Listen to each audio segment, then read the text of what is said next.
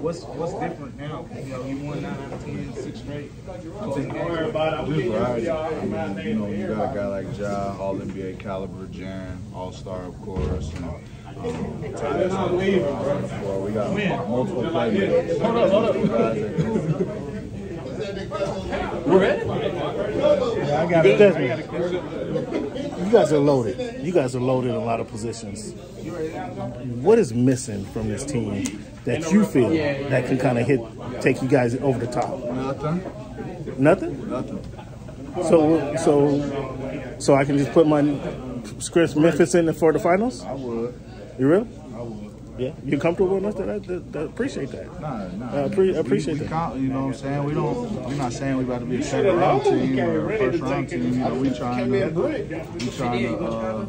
get to the finals, and we believe that we can get there with this group. It might be go. You don't know. You know, by now it takes stages, it takes steps. Sure.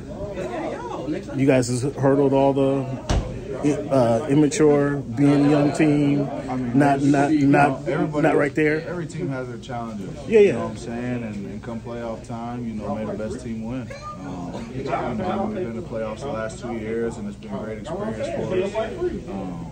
You know, it's nothing's guaranteed. You know, we went to the second round last year. You know, obviously we did lose in the first round this year, but you know, we feel like we have a team that's capable of making it right.